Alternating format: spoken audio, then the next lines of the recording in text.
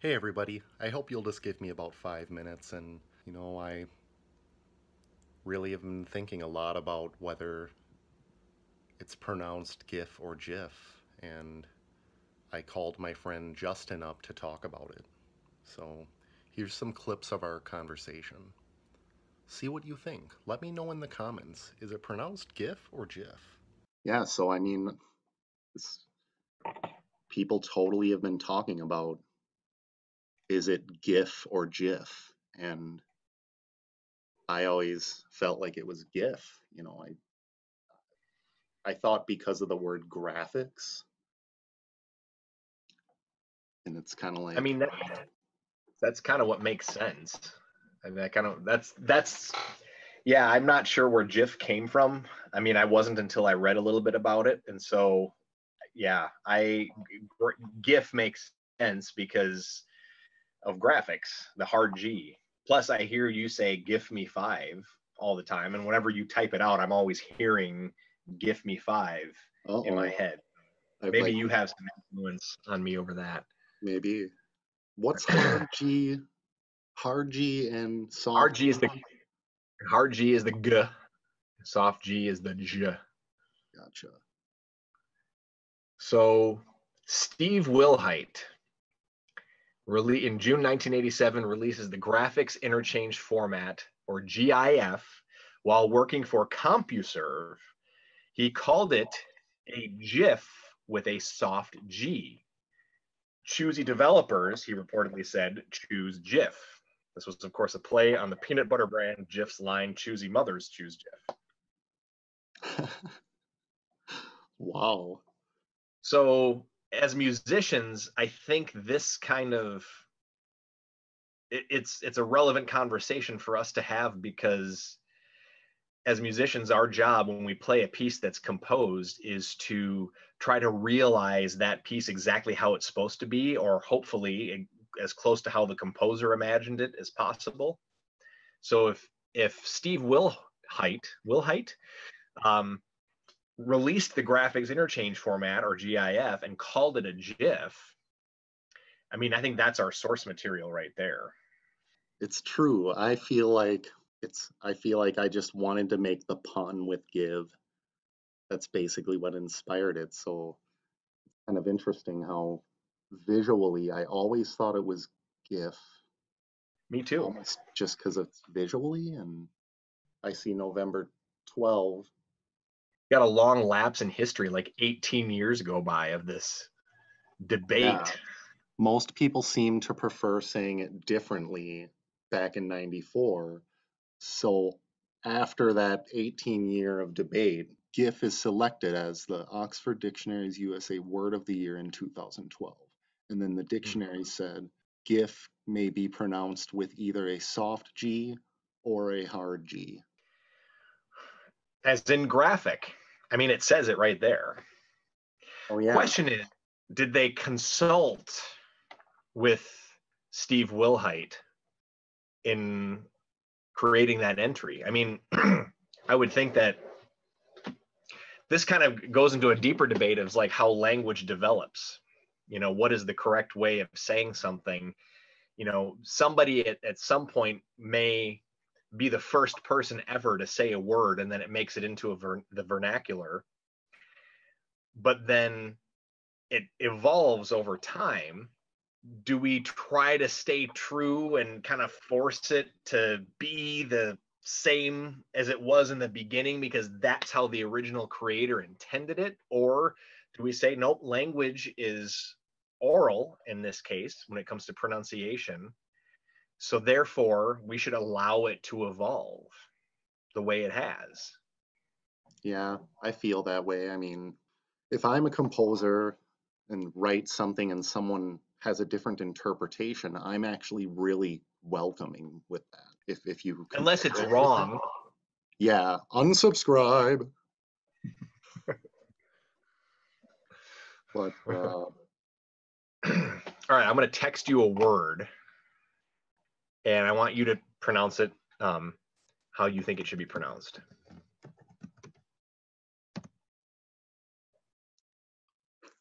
comfortable. Yes, that's how most Weird. people pronounce it. That's wrong though. It's comfortable. And I like tried to correct. I intentionally tried to just say it how I say it, which is wrong. So But say it again. I say comfortable. I say 4 syllables. Yeah, Comfortable. comfortable. Comfortable. Comfortable. Let's see what the dictionary has to say What? about. See, they have multiple pronunciations. You could put comfortable, comfortable, comfortable, comfortable, comfortable. You could even comfortable is acceptable to Merriam-Webster. Comfortable is Wow. acceptable to Merriam-Webster. Well, unsubscribe Merriam-Webster. Ooh, ouch. Yeah. LOL.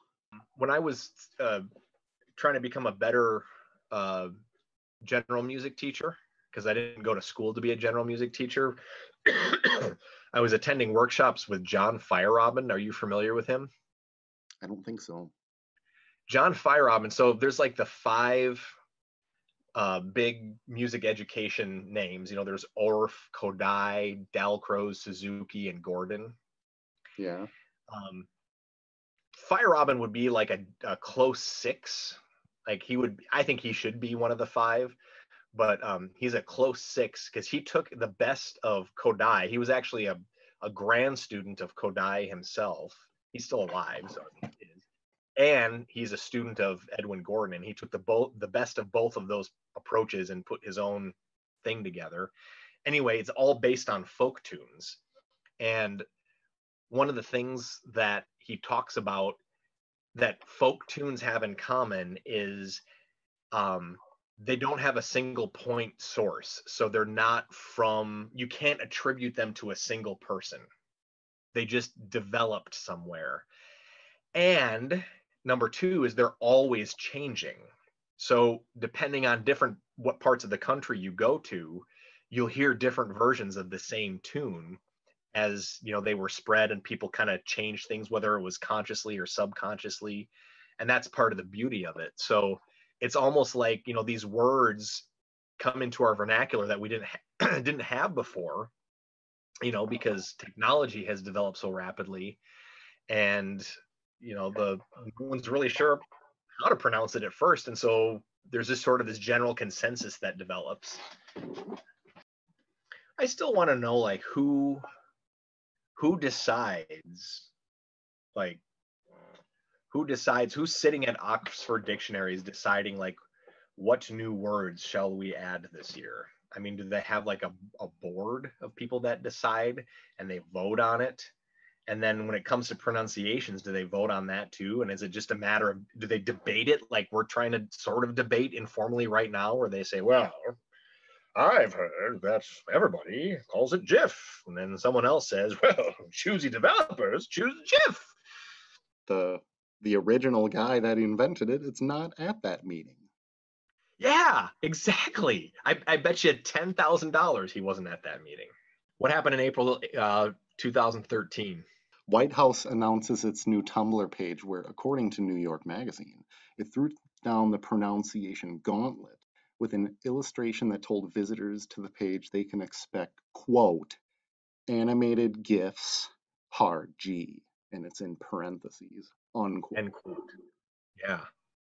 This was the same year that we got Giphy, a GIF database that people could search for the GIFs that they wanted.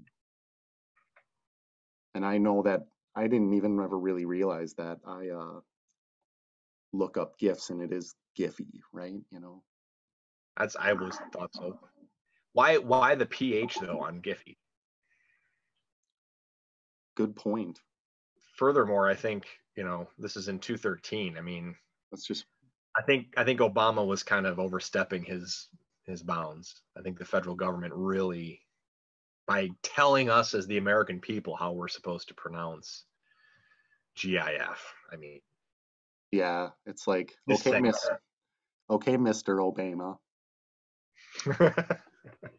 Obama says that it's GIF. May 2013, Will Hoyt, remember good old Steve, Uncle Steve? Yeah, he made it. Steve Wilhite receives a Lifetime Achievement Award at the Webby Awards and used his platform to make his declaration. It's pronounced, I'm going to quote, it's pronounced JIF, not GIF, end quote.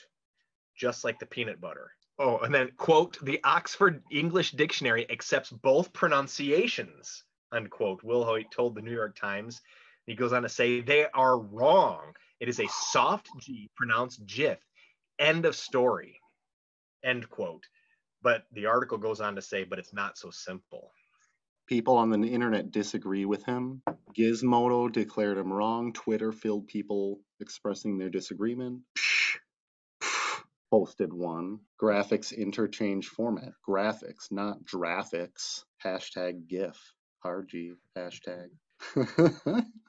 Pretty impassioned about that.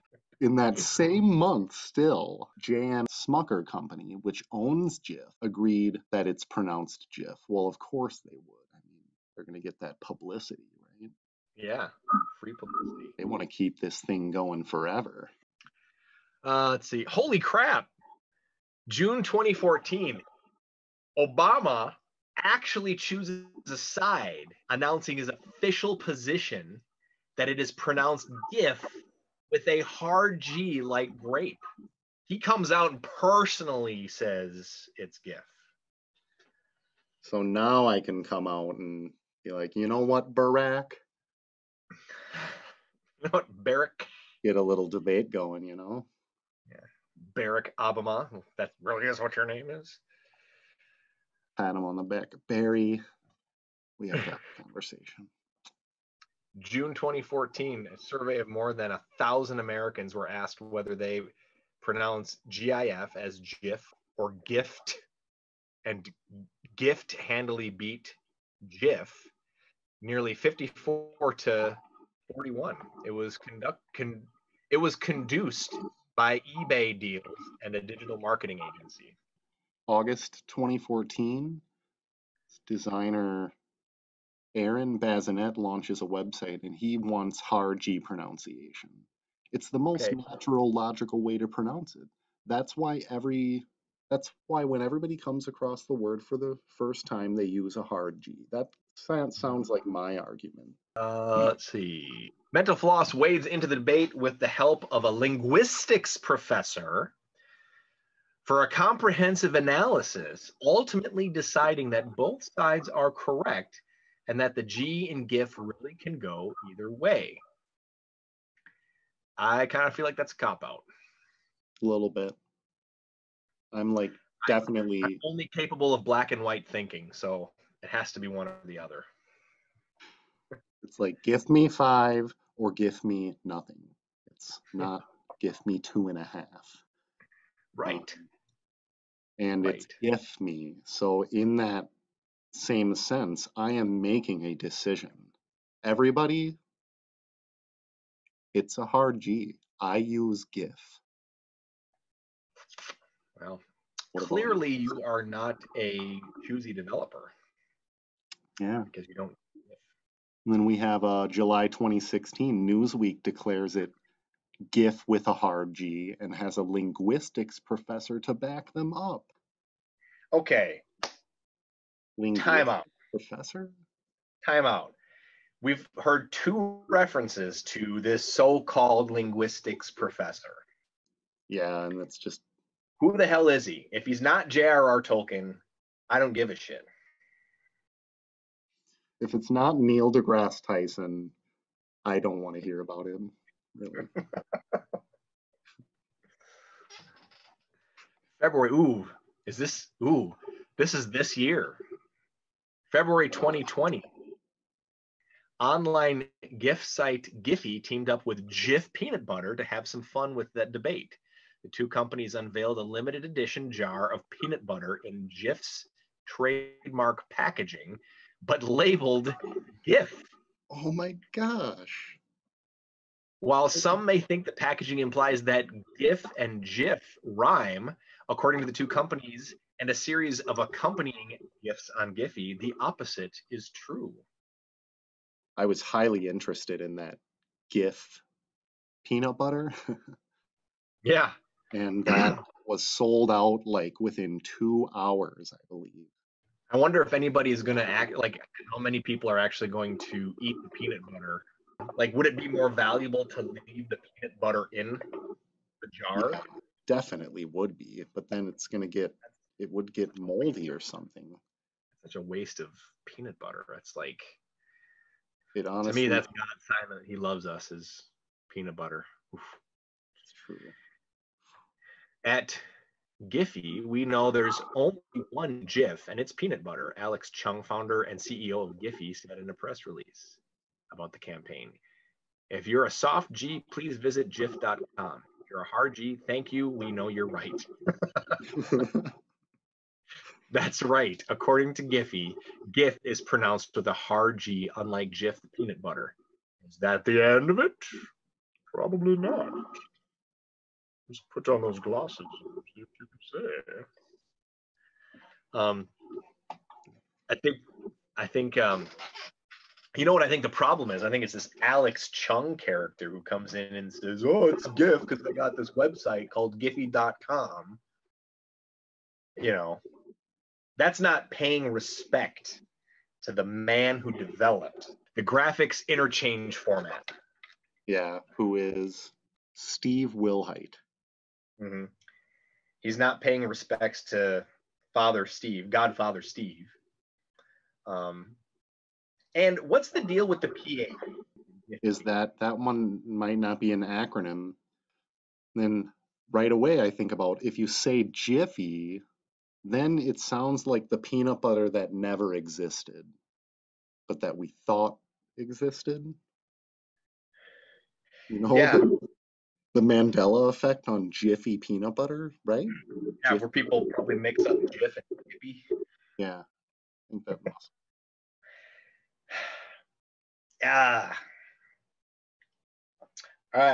I'm sorry. I've got to disagree with Obama. I've got to disagree with this Alex Chung character. I think it's GIF because, and here's why. Okay, I'm listening. So I made the point that folk tunes develop over the course of many, many years, generations, in fact, and there's no single source attributed to them. And you know they're truly folk tunes for that reason, but also because if you go different places throughout the country, you'll find that there's different versions of it. So this case, only one of those two things is satisfied. Yes, in different parts of the country, or maybe it doesn't matter where you go. That'd be kind of an interesting study, but some people pronounce it GIF, some people pronounce it JIF. But we can point it back to a single source, and it's Steve Wilhite. And if he's the guy that came up with it, I think we owe him the respect to calling it JIF. Because that's what he says it is. He called it a GIF. And it doesn't matter if it's short for graphics interchange format, if graphics has a hard G. It doesn't matter. He came up with it. It's his idea. He can call it what he wants to, and we ought to respect that. And we can just agree to disagree. No, I am not going to agree to that. You are wrong, and you owe me an apology. You owe me an apology. For generations and generations, we've spoken this way. Yeah. And now I'm Nothing having to think. Nothing has changed. That's from Community. Oh, that's good.